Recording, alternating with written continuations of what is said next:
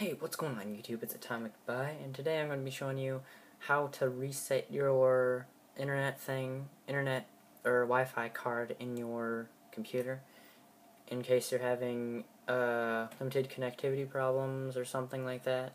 So what you're going to want to do is go to Run, open Start, go to Run, and then it'll open up this, type in CMD, OK. Bring this down here to show you. And I'm down here to show you that this is my wireless network signal. So you'll find out what happens when I do this. It'll reset it. So what you're going to want to do is type in ipconfig,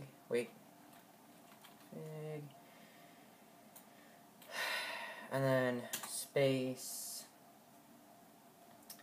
/release space *CON star, and then when I do this down here it'll say limited or no connectivity. That's going to reset it, so hit enter.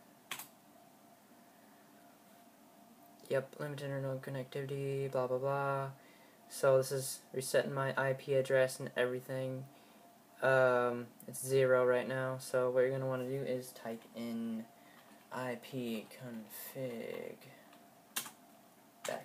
/renew, and then when you hit enter it's going to start resetting, and it'll connect again, and it'll say Westel, which is my wireless internet or wireless connection. It'll just say connected, so hit enter.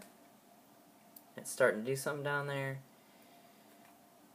Down here it's going to be connected, and now it's connected, and I got a new IP address and everything.